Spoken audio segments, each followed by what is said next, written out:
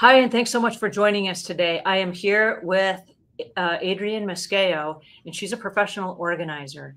And we're here today to talk about some really tough topics. And I'm so glad that you're joining me today because many of you have asked over the last several weeks if you are trapped with some stuff that maybe you want to get rid of, but you don't know how, and you don't know how to work through the emotions of why you still have it, and how to get from here to the next point in the process of dealing with it.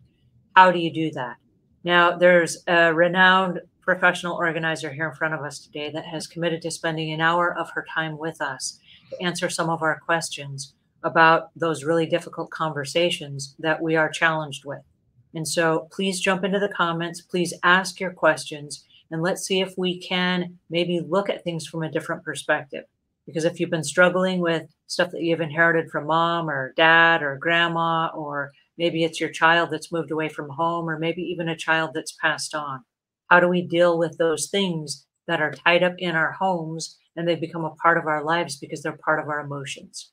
So let's get our questions answered and let's take a different look, maybe from a side or maybe a perspective that we haven't seen before that might shed some new insights into maybe our progress. So please help me welcome Adrienne Moscheo. How are you today? Thank you so much, Angela. I'm great. I'm so honored to be here. Well, you're on a mission, and it's a really interesting mission that's helped a lot of people. And can you share with us a little bit about your process when dealing with people who are, let's say, overcoming grief? Yes, absolutely. So my business started a little over 6 years ago out of a deep season of grief for myself. My mom had passed away, and probably about 6 or 7 months after she passed, it really dawned on me how needed that transitional support was around the time that she passed. I am happy to share more later, but there was an instance I was asked to do something the day after she had died. And of course, I was willing to help, but just because we should doesn't mean, or just because we can doesn't mean we should.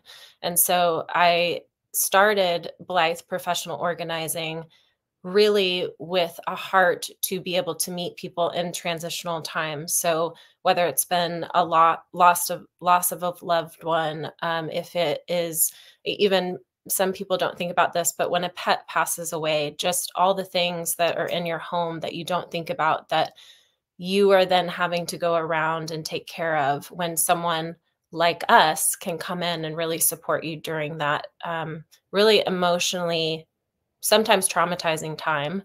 And going through a divorce, having to move out of a home that you've lived in for 30, 40 years, the support of being able to help not only the individuals moving out of that home, but also the families, the children that are trying to be really tactful and loving with helping their parents, moving them into maybe an assisted living, but they don't want to go. And so having a company like mine come in and really, with a heart of empathy, support people through that whole entire process.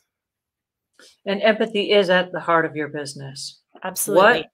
What is it about empathy that you decided my business is going to be based around empathy? Because that's a huge commitment for a lot of people, and it takes a very special set of skills. It does. Well, I say it's because it's like who I am as a human. And so I think that that is what I was brought onto this earth to be able to offer a lot of people because of the capacity that I have and the team that I have. I'm based out in Nashville, Tennessee right now, but I started my business in Portland, Oregon. So I have a team in Portland, Oregon. I have a team here, and then we can travel to wherever you are.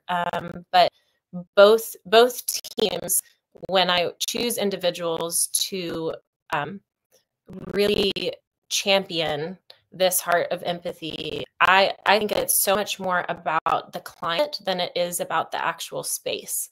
So we can look at a room that is filled with things and say, okay, yes, we can organize this space. But if it is not connecting to the client, how we go about organizing or asking curiosity questions, that room is going to come back to the same exact state, maybe weeks, maybe months, maybe a year later. And I want holistic organizing to be something that is a new model that will be sustainable for people because it connects with them individually versus a kind of cookie cutter mold of what has been shown. And I'm glad you brought that up because a lot of the cookie cutter molds that we see is somebody bounces in on a job and they organize everything based on color scheme and your closet looks Pinterest worthy and then they leave. And then a month later, everything is all disheveled and it's not color coordinated anymore. And the process doesn't stick. It was just nice to take pictures of and then show to all your friends. And now it doesn't look like that anymore. Sure. And we live in a world that is so curated, and we live in a world that tells us that's how it should be. And one of the things I talk about often is the word should, or someone telling you it should look like this, or yes, have the rainbows, or buy more. You should have this piece for this room, more, more, more. I think should is this kind of could cloaked in shame. So I really think that there is so much shame in telling people, oh, you should do this. And it's not really something that they own for themselves. So being able to come in and say, I want to know how we got here. Tell me and help me understand what are the things that are creating anxiety.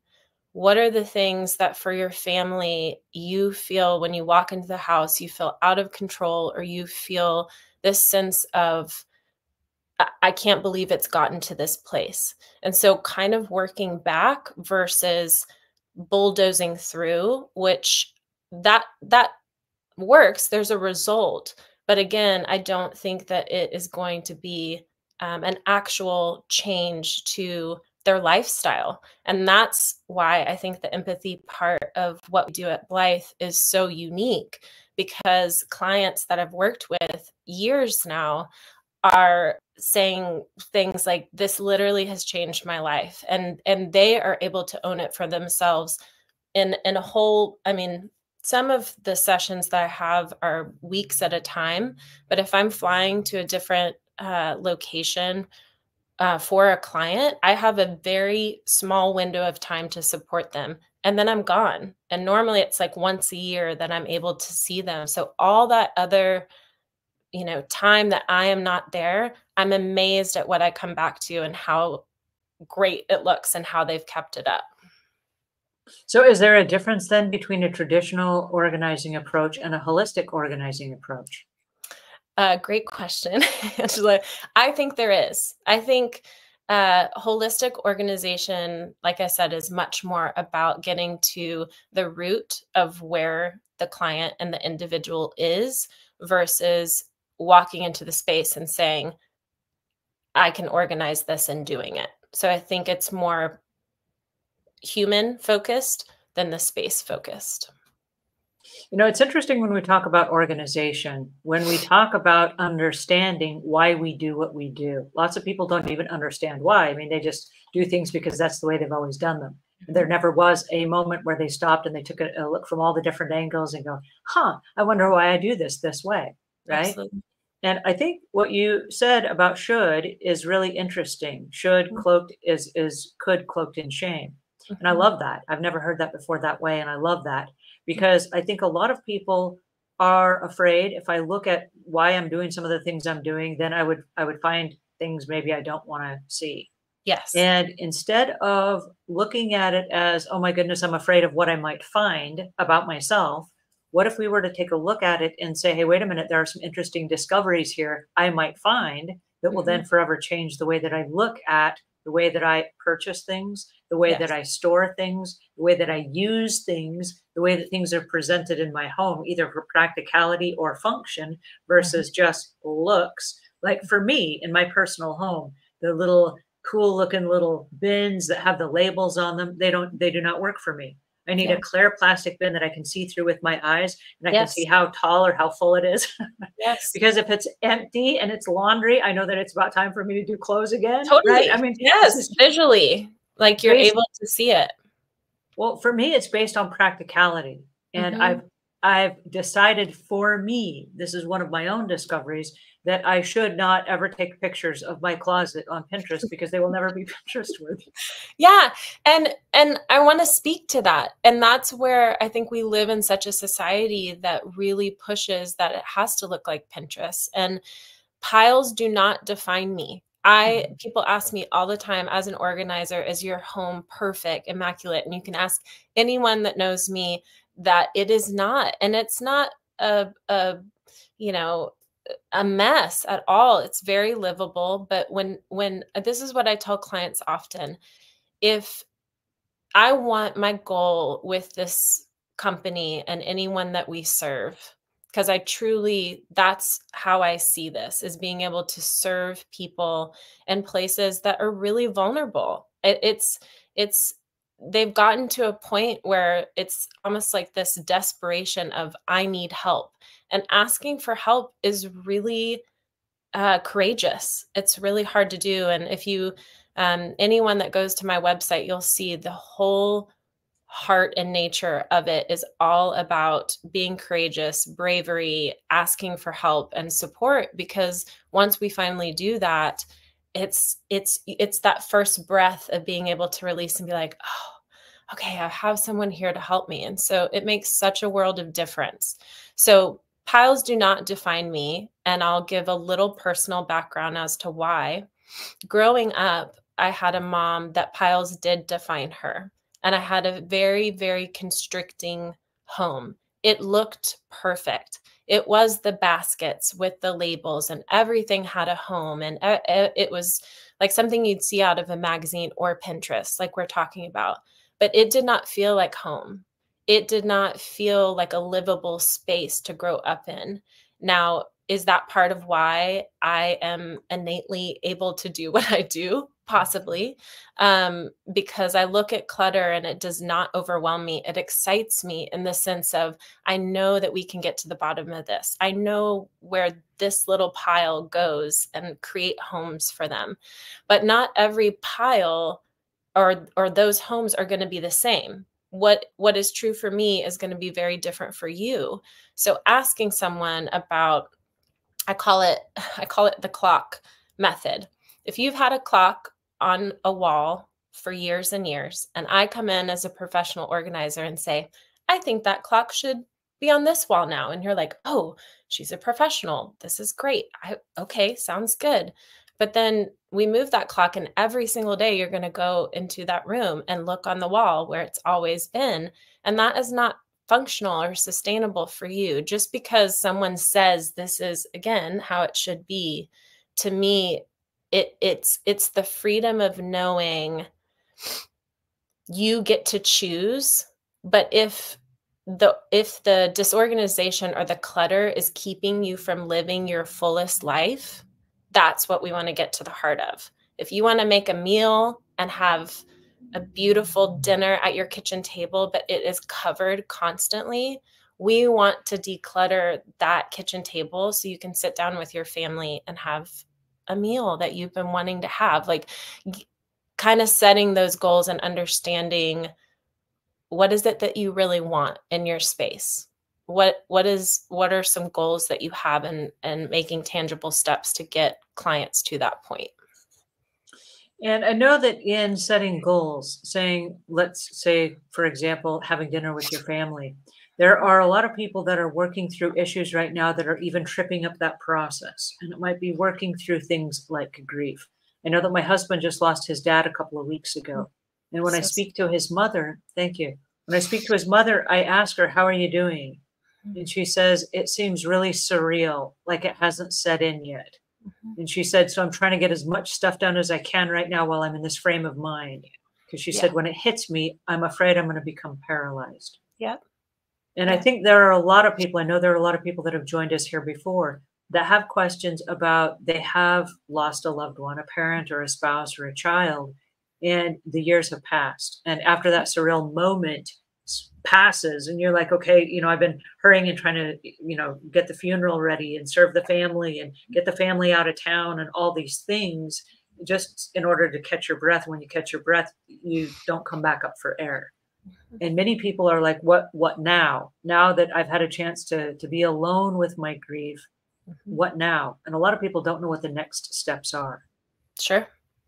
Yeah, and with grief, it to me is the waves of there is no path. There is no this is the way that you need to go and it will get you to a better state. There's no path, and I think what I've seen the most in working with people uh very very soon around a loss is there's such a fragility there, and it's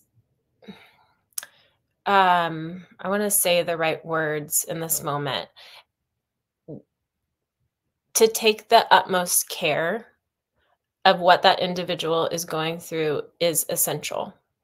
And what happens after loss, and this was my experience, my I'll share this because I think it's a really good like it shares tells you why I started my business. But I asked my stepfather, my mom had just died, and I asked my stepfather, how can I help her? Is there something I can do? Again, I'm asking this the day after my mom died, which is a huge part of who I am. But I just felt that feeling, like you said, of your mother-in-law of I got to do it now because I don't know how I'm going to feel even in 10 minutes. Mhm. And he asked me if I would go into her bathroom and clean out her vanity.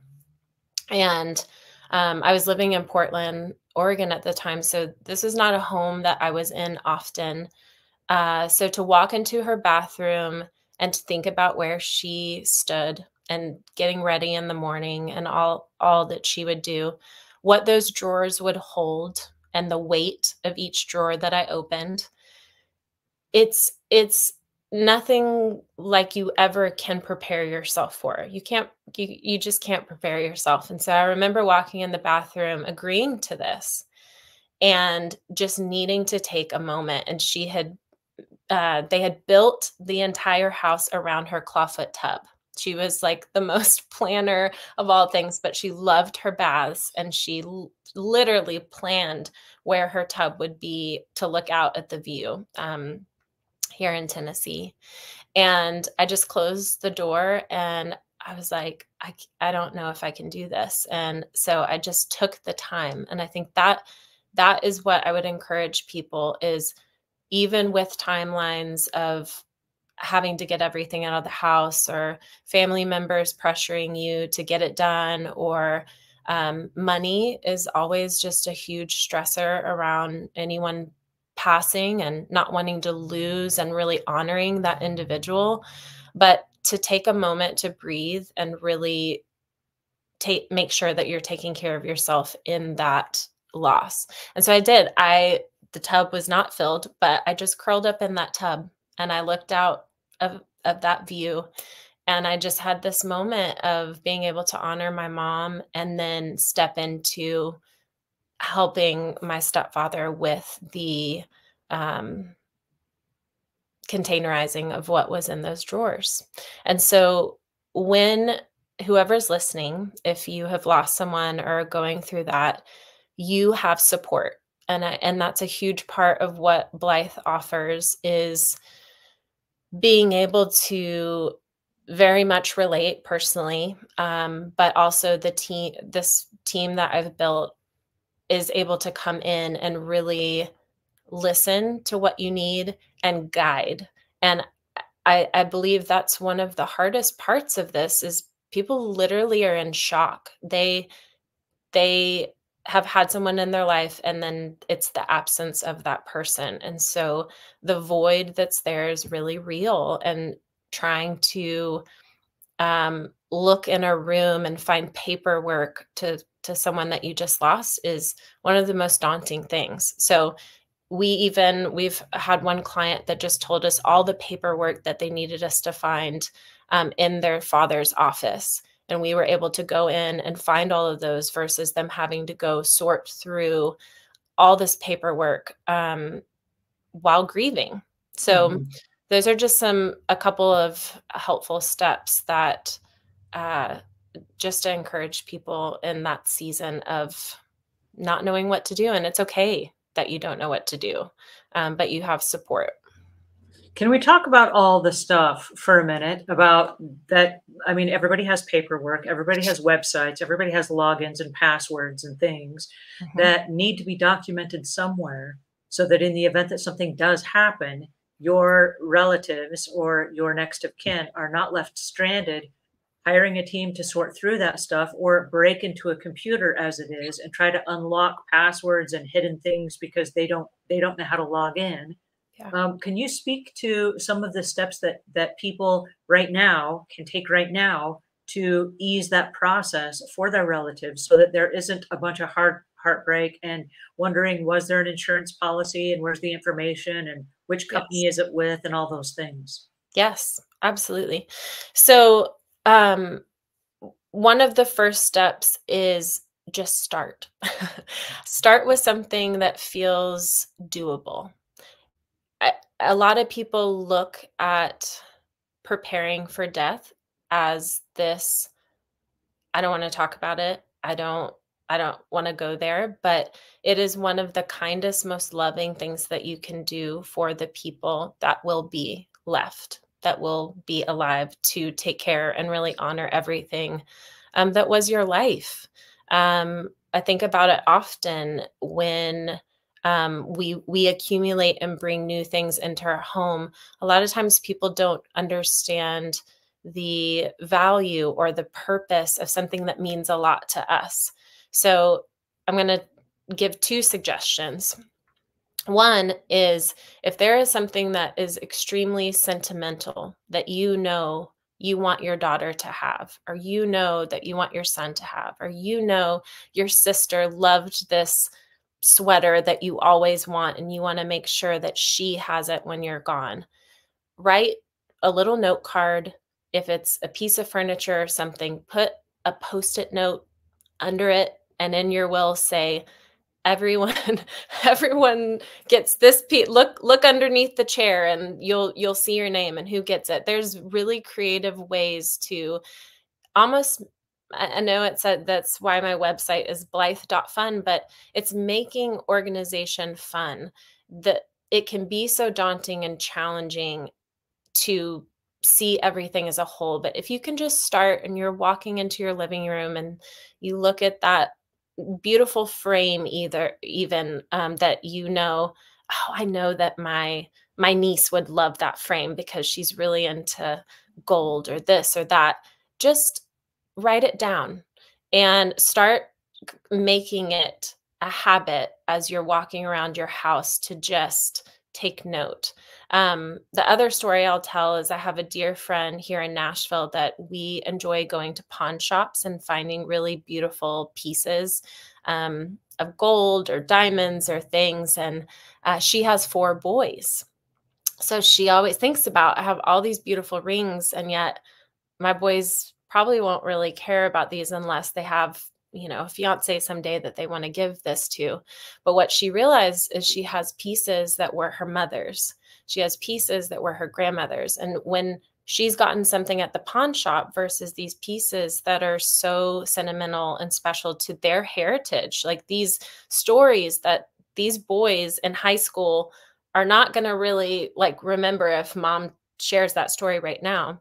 So she and I talked about her having, whether it's a Ziploc bag or a little note card or a description or taking a photo, so that it is logged, each ring or piece that she notes. This is a pawn shop ring. It has no sentimental value. If y'all want to sell it, melt it down, go for it.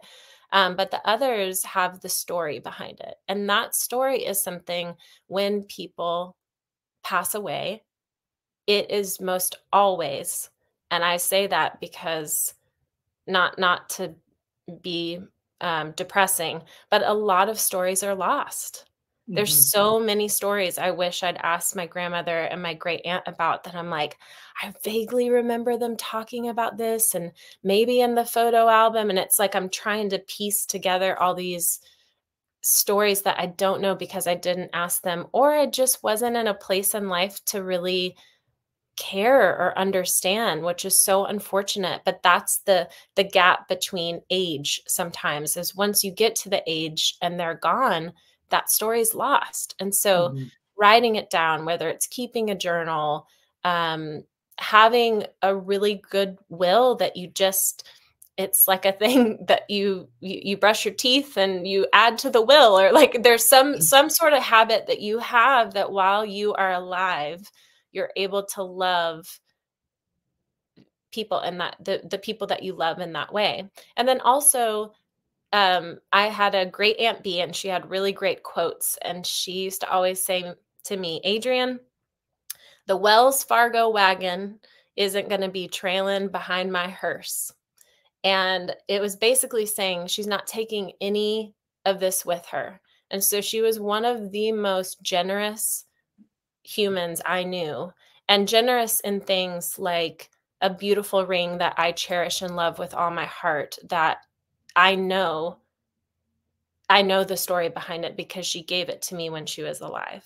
So just being able to let go of things now versus waiting until you're gone. And I think that's a really important element that a lot of us overlook. When we start thinking about what can I get rid of and what can I sort through, I Mhm. think some of the most important things that we need to really consider is, what do I have to give while I'm here on the earth? And can I Yes. give that while I'm here on the earth? And I Yes. know one of the things that really hit me this last year was, I have a dad who is just an amazing human. He's been a mentor to me as long as I've been alive, and incredibly wise. He was always very Mm. quiet and never spoke much. But when he did speak, you wanted to take notes about everything that he said. Mm. And I thought to myself how sad it would be should he leave the earth and us not capture that. Because like you Mm. said, once it's gone and that person Mhm. has left our life, a lot of those stories, they don't transcend the generations. They just kind of stop with the generation that's left behind, and then those stories drift away. And I said, what would it take for us to be able to capture those ideas and wisdom while he's alive right now? And believe it Yes. or not, I talked him into doing a podcast with me. And he's like, Yes. oh, no, no, no, I don't want to do a podcast. And I said, it's not for you. It's for all the It's kids and all for the all. grandkids. And Yeah. he's like, oh, well, I could do it for them. And he wouldn't do it for Yeah. himself, but he Yeah. said he would do it for the kids and the grandkids. Yeah. So every Saturday morning we meet for 1 hour, and Oh, he wrote, Angela. he put all of his ideas together in a book, and we helped him publish the book. But the book we go through, and there's one topic, and if you were like the best parent on earth or the best leader, Yeah. you would have these certain leadership skills. And now Wow. I'm one of 19 kids, and many people would love to know, how do you raise 19 kids, right? Wow. So I get to ask him these questions from an insider's perspective, like, hey, check this out. How did you do this? Like, how did Yeah. you express common sense through all these kids at different multiple ages as you're raising them? And so his insights are fascinating, but we're Mhm. actually putting this on tape. When he leaves the earth, he's not going to leave behind a lot of wealth, but what Yeah. he will leave behind are these cherished memories Yes. and words of Yes. wisdom that then will transcend time and space. And so Absolutely. I started for myself saying, okay, all the stuff can go Mhm. away. Cause like your aunt said, you don't take it with you when you Mhm. go. But Mhm. what difference can I make today? And I want to, I love that you brought this up. And I Mhm. want to encourage each one of our audience members today to Mhm. stop and think for a second. What is your value here Mhm. on this planet? And what are you doing to capture that so that you can share it before you leave? Mhm. Because if you've left, all that, the goodness that you brought to the earth is then now just a memory. Yeah. And instead of us getting caught up in our stuff, what is our purpose, and can we leave that behind and let it leave a mark so that we've really blessed the lives of other people? Yes. I'm really glad you brought that up. I just love this. This is so Yeah, good. and that is such a beautiful, like, I love that you had the insight of what your dad was gifting to you on such a almost an emotional level of like heart space with him, that you were able to say, I want this. And I think we don't think in that way because we think those people are going to be with us for a long time. And for me, I'm 40 years old, and my mom passed away at 55. And so Mhm. it was a very, I thought my mom would be around much longer than what we had her. on this earth for. And so I think being able to have that insight of, hey, I know you don't want to do this, but this is not just about you. This is about grandkids and all these people that now you will be able to, like, for lifetimes after your life, live on in a way that is so much more, yeah, that connection is so much deeper. So I love that, and just the book and all of that. I wanna talk to you more about that at some point. But Well, my grandmother, my mom's mom, lived with my family for the last 14 years of her life through dementia and Alzheimer's. yeah. And it's possible, and I hate to say this, and I don't want to be the one to like drop the hammer or anything, Yeah. but what happens if we're still alive Mhm. and yet we're not able to contribute in a way that we once were? Yeah. And Yeah. so I don't think it's just leaving the earth. I think it's, Yeah. do you have all your cognitive faculties about you? And if the Absolutely. answer is yes, now is the time to make that move. Yeah. And That's a I great know call. for me, you talked earlier about do as you go. And I Mhm. started thinking about that because one of the things I started doing is saying, if I'm paying a bill today and I were the last one to ever pay this bill, and someone came after me and had to pay this bill, how would they find this bill? Is So this good. bill inside a security vault where there's a password and it's logged onto an account? Is this Totally. auto pay, and how is it paid? And I Right? started looking at my bills differently. Mhm. And so I do have a we use Keeper Security, which is a password vault. And Yeah. when you log in, you can log into that account and you only need the one password and it unlocks the whole vault and all of your Okay. passwords are stored in the That's vault. amazing. But what's cool is this, and I marked down, this is how this bill is paid in the last 4 digits of the credit card number that pays this bill every single month on this certain day. And it is triggered by this. And if I buy like a new piece of software, I will say this software was purchased on December Wow. 12th of 2023. And it was Yes. purchased from this company. Here is the login information to the website. Here's the support information if I have a glitch and I have to call customer service. Here is the license code to the software. Yes. And This this is is the so great. computer. Like I named my computers like Savvy This Cleaner is so 1, Savvy Cleaner 2, Savvy Cleaner 3. Like this is installed on Savvy Cleaner 3 computer, like this license. In the event that the computer goes bad or we have to wipe it or start yeah. over again, this is the software that goes on this computer. And that way, if something happened to me Mhm. today, Mhm. someone else could come in and they could pick up right where I left off. Absolutely.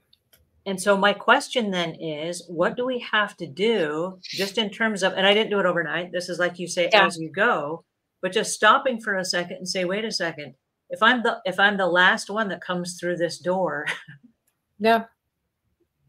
is it clear what my intentions were? Is it clear what happens next and where people find this? Sure. And I think majority of people would say, uh, even just this conversation would create anxiety of like, oh my gosh, there's so many things, right? Like there's so much that they have not done that. And I think it's just thinking about how, if I was passing this off, how would I want this to be passed off to me?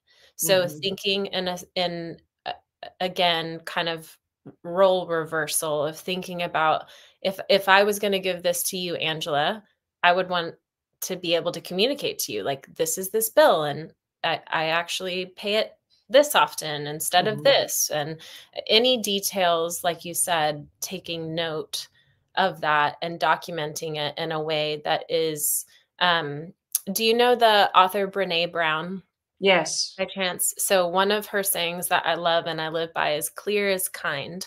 And so Mhm, having clear communication, whether in written or verbal or nonverbal, is being able to have it be kind. And I think that's one of the kindest things that you could do to anyone that is, um, yeah, if we were gone today, how clear would it be and how kind would it be to the people coming in and kind of picking up, or as you've passed it off? And that's one example I had. I was really raised by my grandmother and my great aunt, and my aunt B, everything you could ask her, the most random tool or piece of paper, documentation, and she would say it's in the at my desk left drawer to the probably towards the back of the files, or everything had a home. And when she passed, she had everything in order. I was just telling a dear friend about this story the other day, and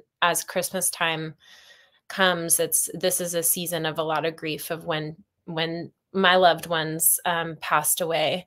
And my Aunt B had the wherewithal to have me wrap Christmas presents in the summer. And I didn't understand it.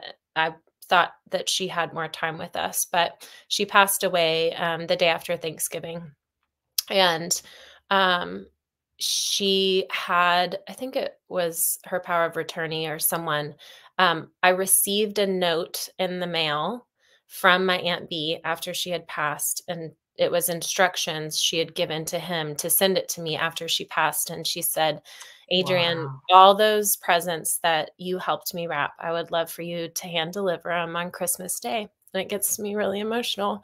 But it was the sweetest thing to be able to open those Christmas gifts from her with all of us. And we cried and we laughed, and it was just so sweet. So, not even thinking on a scale of Christmas. So, I don't want people to feel they have to be in this doom and gloom of I could die any day. It's just she was sick and she knew her time was coming to an end, and she, to me, did one of the sweetest, most kind things for us as a family to actually feel her there on Christmas Day, when it was the first Christmas, very recent, not even like a month since she had been gone. And those are the little things that you can make it your own. It doesn't have to be this is how it looks, or gosh, I have to add this to my list now. I think it Hmm. really needs to work again for the individual of what really supports them, and how they, like we said, how they want to pass it off to. I think it's almost like this last step of honoring who you are too. It's like this very sweet way to honor and give back and say, I'm always with you. I'm still here. Like, this sweet thing that I knew that you would love and enjoy and appreciate.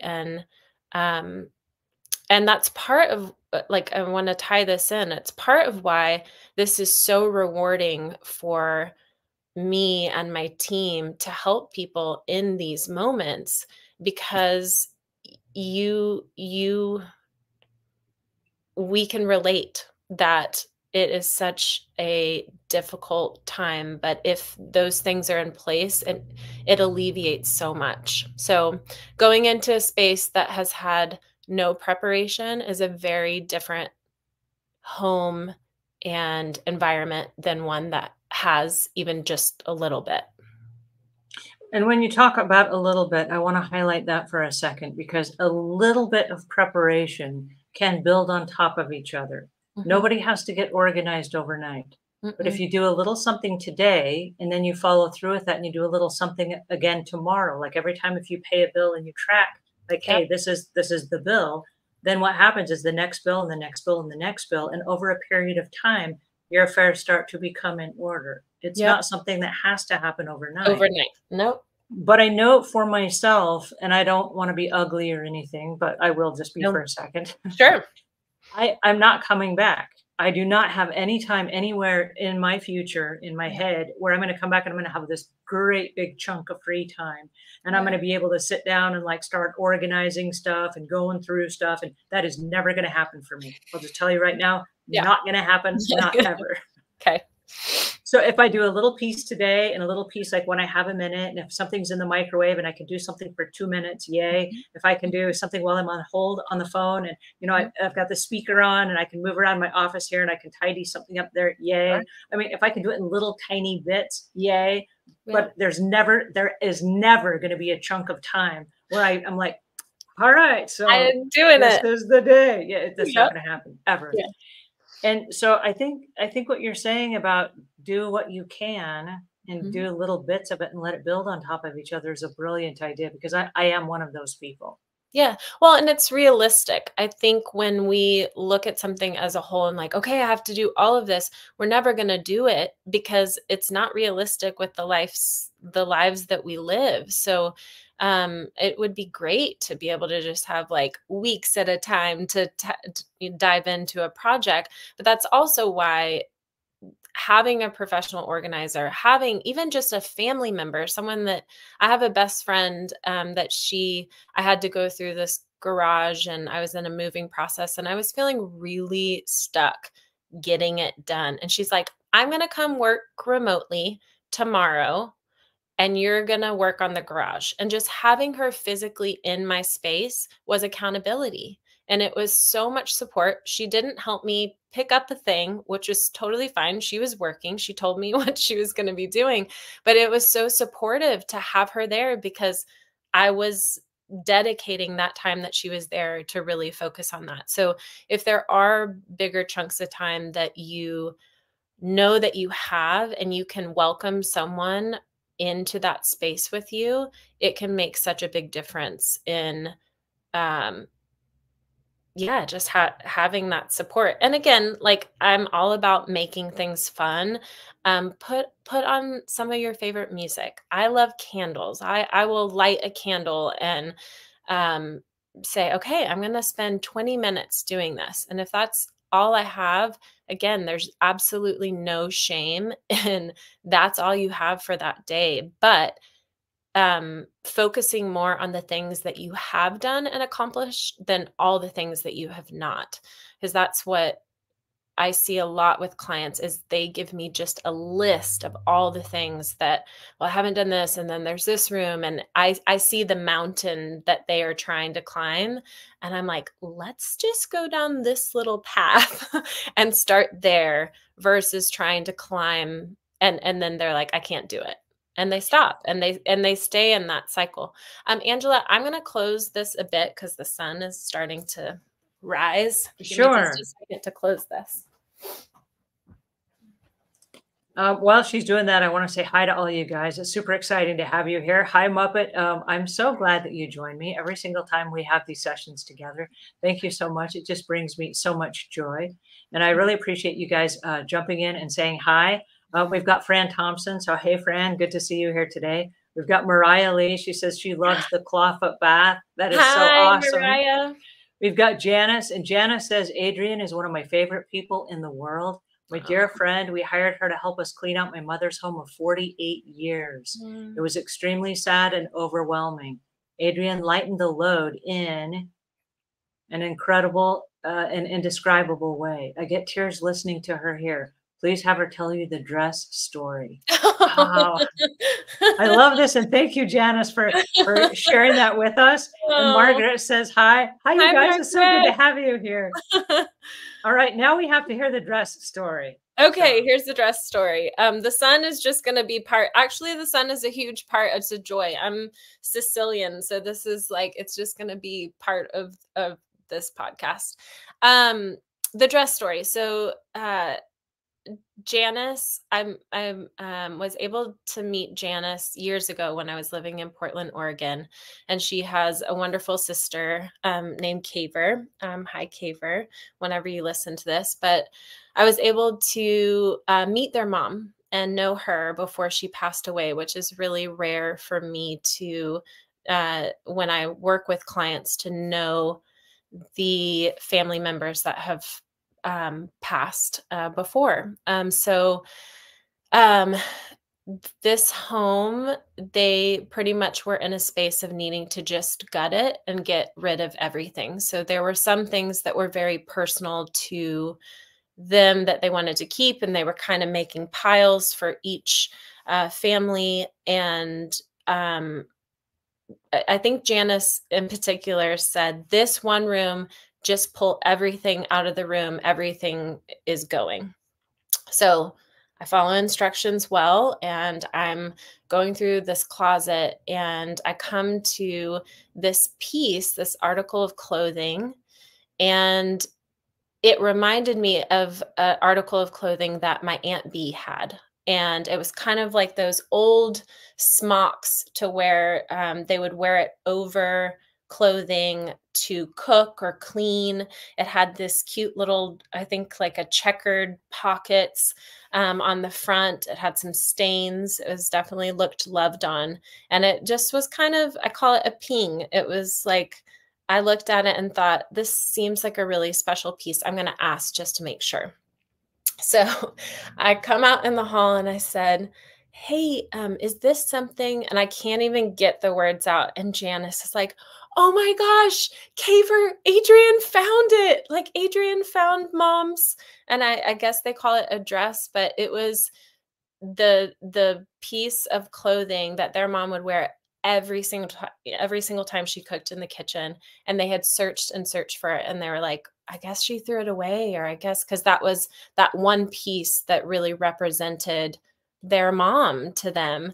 And so those are those types of things that I had no idea, but I was intuitive enough to not look at it like, oh, here's this blouse and here's this piece. And there's just something connected to it. And that's another thing I would like to say is I think a lot of objects hold a lot of energy or emotion or personal stories for people. And if someone, an organizer, is coming through just bulldozing through your house, not really thinking about a handwritten note or something that's dated, or I mean, I've found wedding rings and things that people are like, we have been looking for this for decades and you found it. And that's what happens when you finally go through spaces that have been untouched for a while too, is it really unearths a lot. So that's the dress story. Janice, thank you for bringing that up. That's so sweet. That's a beautiful story.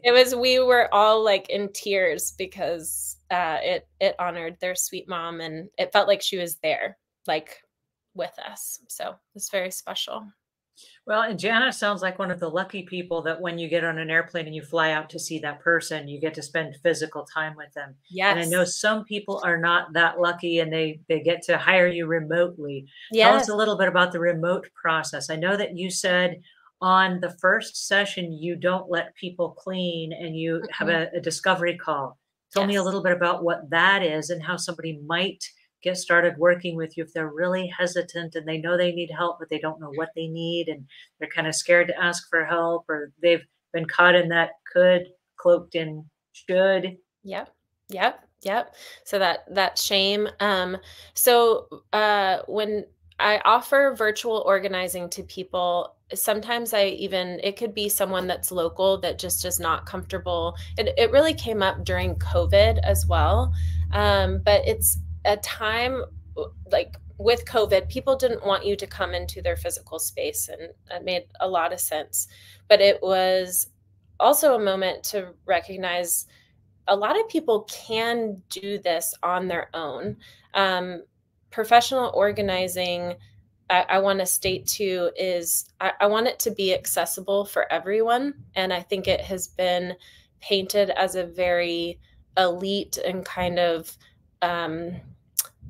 a service that is a luxury. And it is for sure. But I think there's a way in which anyone can be supported, and virtual organizing is absolutely available to you. So how it is set up is if I'm meeting with a new client, all they need is a camera, basically their phone or their laptop. We talk first, meet them, talk first about what is it in their space that is really the hang up. Like what are they struggling with? What are the day-to-day, what's their day-to-day lifestyle? Kids, they live on their own, animals, just kind of getting to know what I would normally be coming into a space seeing. I need them to kind of let me into that space of their lifestyle. So once I get to know them, then they show me their actual space. So they will walk around their space and show me the closet or the pantry or a kid's room that maybe does not have any systems, that they do not know where to start. And then I come up with a game plan. So this whole session is recorded, so they are able to listen back to what I've shared. They can rewatch over and over again to have those tools or the things that I've communicated to them. And then the next step is having another session where sometimes on that first session, I give them homework, or sometimes I create a game plan. And then the next session is when we actually start. Some clients want to do that with me. So it's almost as if I'm with them and they're like, what about something like this? And we kind of go through, and it's not piece by piece, but it's a lot of people think it will be, I call it clunky. It's not. It has been one of the most fluid things, because each client is able to just kind of let go and be like, okay, I'm in here and this is what this is happening. It's like you're consulting, but from afar. And clients get really excited about it because they can instantly see, and they're empowered to do it on their own, but with the support of a professional organizer. And so when you say, and I know you said earlier that you have clients that you've worked with for years, the average time, is there an average time, or is it really just different for every person, of from the time that they first call you to the time that, let's say, they're organized and their home is clean? Or is it just an ongoing process based on uncovering element by element and working through each of those issues? So that's a great question. It really depends on the project and the client. I have clients that are on almost a hoarder scale of just the home, even on an emotional getting started, takes so much more time to even, one client, it took 3 sessions for him to allow me into his space. So there's that client that we support and work with. And then there's clients that aren't even there. They want the project done in 2 days. They've purchased this certain amount of hours, and we do all that we can do in that time, and that's that. And a lot of times when we work with clients on a time frame, then they see what we can do in that amount of time, and they will hire us back to do another area of their house. So I think it's such a trusting relationship to be welcomed into someone's home. I say that all the time, to be allowed into that space is one of the biggest honors. So the clients that then leave codes or doors or things open for us to come and do our services, we've built that relationship and trust over time. So the clients I've had for years, it sometimes is a once a year, almost touching base and dialing back in the projects we've already done. I was telling you the one client or before we came on air, who's in Juneau, Alaska, and she hires me once or twice a year. And to see the progress and what she has sustained in her space, I'm like her cheerleader all the time. I'm like, look at this. It looks untouched. And she's like, I've really been working on it. And she feels so proud of her space, versus before it was almost just a really daunting space that was a lot of grief and chaos, anxiety, struggle for her that she doesn't feel anymore. What advice would you give to someone who feels like they're not worthy of a professional house cleaner? Oh, that's such a great question. You are worthy is what I would say. We are all worthy and deserving of support. No matter where you are in life, what your background is, that is how I would respond to that. And then also, I think I really appreciate that question, because I think we all struggle with deservingness of, well, why should I get to have this? And I flip it again. This is, I guess, how my brain works, Angela, but I flip it to think, I love giving gifts and I love supporting people. So why would I not give myself that same love and gift and honor that I so freely give to others? And so I think it's the heart of organization to me and the service that we are able to give to people every day is this ultimate reflection of self-care and self-love of let's make sure inside your house is taken care of before you're going out into the world and taking care of all these other things. Um, and when people start to do that, they can breathe easier. A lot of clients will want me to focus a lot on the main areas of their house, but the areas that they actually dwell in, like their bedrooms, are one of the spaces that are the least touched, and yet that's where you're laying down at night and it's where you're rising. And so I will ask clients, what is the area that's well, kind of my bedroom, but that's fine. Like nobody sees that. And it's about other people. And Yeah. I'm like, I understand no one sees that, but I want this to be the space that you see is just as important as all these other spaces in your home.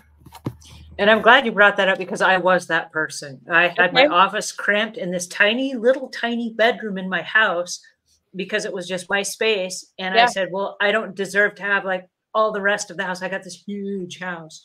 And then one day I woke up and I said, wait a second, all day, every day I spent in this one little tiny room. I Yeah. should have the biggest room of the house be my Yeah. office so that I can really use it for what it's designed to do. And I moved Absolutely. out all my weight equipment because I had this great big, really nice weight room in my house. I moved Yeah. all the weight room equipment out.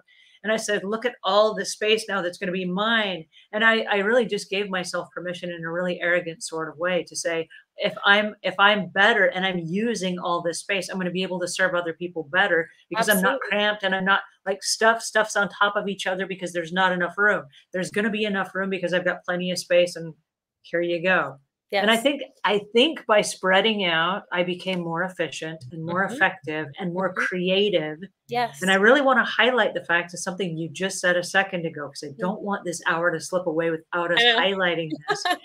And it goes back to this thought that Adrienne just said about you can't take care of all the other people out there until you Mhm. take care of yourself Mhm. first. Mhm. And it's so incredible because we do. I've noticed this through the 32 years that I've been in people's homes cleaning every single day. This I've noticed. The Mhm. people that are the most creative, that have the most amount of stuff and crafts and all the things inside their home are the people that would give you their shirt off their backs. They're the Yep. most giving, kind, considerate people you'll ever meet. They're the people that are out there literally blessing the lives of everyone else. And they Mhm. come home and they're like, oh, I'm just so tired. I just can't do it for myself. I'm just going Yeah. to collapse and I'll just throw this towel or shirt or whatever it is over the top of this chair. I'll deal with it tomorrow, which they never do.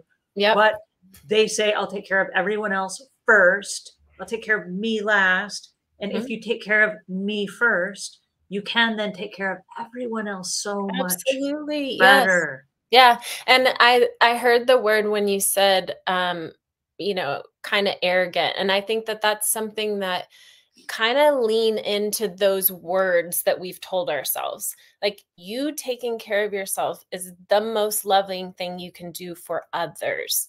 Not only yourself, but for others. Because when we are depleted, when we are empty, people feel that.